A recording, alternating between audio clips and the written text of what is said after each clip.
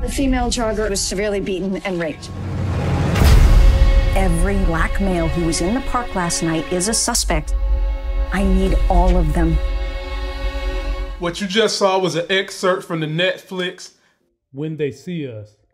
And what we're talking about today is the backlash for the attorney. Her name is Linda Fairstein. She overseen the whole prosecution of these guys, and now she's losing jobs and stuff left and right, like Steve Harvey been losing gigs. And we're going to talk about, do I give two you-know-what since she's losing her job? But first, on this channel, we're going to put on our +7 glasses of covering deep stories and not giving a damn what bigots say when they get in my comment section, because they don't seem to understand that these are plights African Americans go through, sexy as hell. Because I'm working on skilling my craft, bringing you a more informed YouTube experience, something better to look at. Please subscribe to this channel. Turn on those notifications so when I drop videos, you get them. Check out the Life Game Financial channel where I'm trying to help you guys stack your money in the black. And I will leave a link to the full reading of this in shoplifegains.com. So let's talk about this story. Let me give you the lead up before we talk about this lawyer lady. So Ava DuVray, and please forgive me for butchering her name, directed and produced When They See Us. And it is the story of 5 African American men that was accused of raping a white lady in Central Park, New York, way back when they was teens. And they was coerced into saying that they did it by this prosecutor, Linda Fairstein, who is portrayed in the Netflix series by Felicity Huffman. Now, here's the issue with this coercion, all right? Only 2 of the 5 guys knew each other. And those 2, of course, was coerced to rat on everybody else.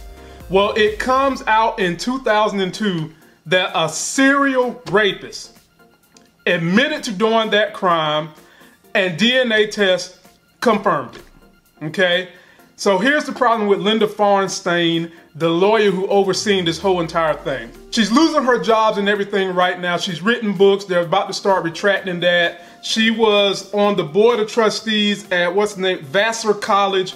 A petition was done to get rid of her ass, and I have no remorse. And the reason I have no remorse is because simply she got these things in error.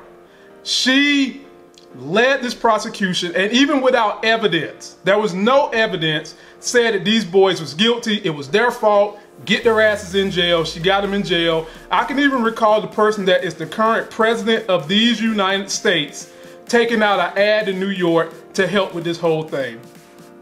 No, I don't feel bad she's losing her job and she's losing money, because you got this stuff in error. You didn't get it the right way. This was built on a lie. And I know something else that was built on a lie called the United States of America, but y'all don't want me to talk about that. I'm sorry I even brought it up. I'll shut my mouth.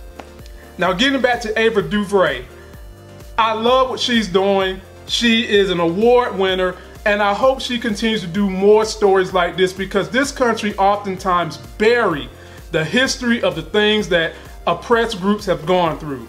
I would love to see her get on the story of Wilmington, North Carolina, and how after the Civil War, that became a majority black city that blacks was running and building up a Mecca, and then Anglo-Saxons said, oh, hell to the no.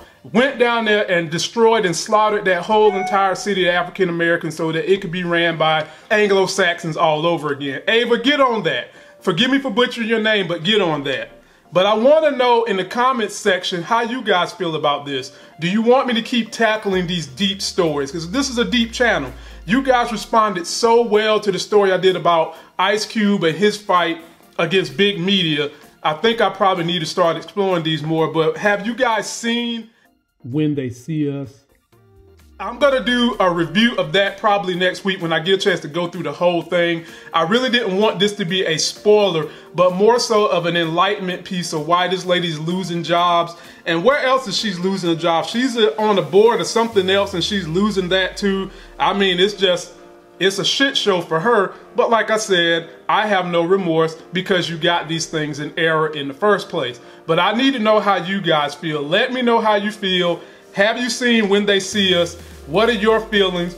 And share these things with people who, for whatever the reason, don't seem to understand that there are barriers that oppressed people continue to go through and deal with, And oftentimes our history hides these things because you don't want more people to have apathy. That's gonna do it for this video. Don't forget to like my video. Please comment, subscribe. Importantly, watch my videos in their entirety, or at least watch as many minutes as possible. That's how you help build up YouTube channels, and share. And until that next sexy as hell video, I'll see you.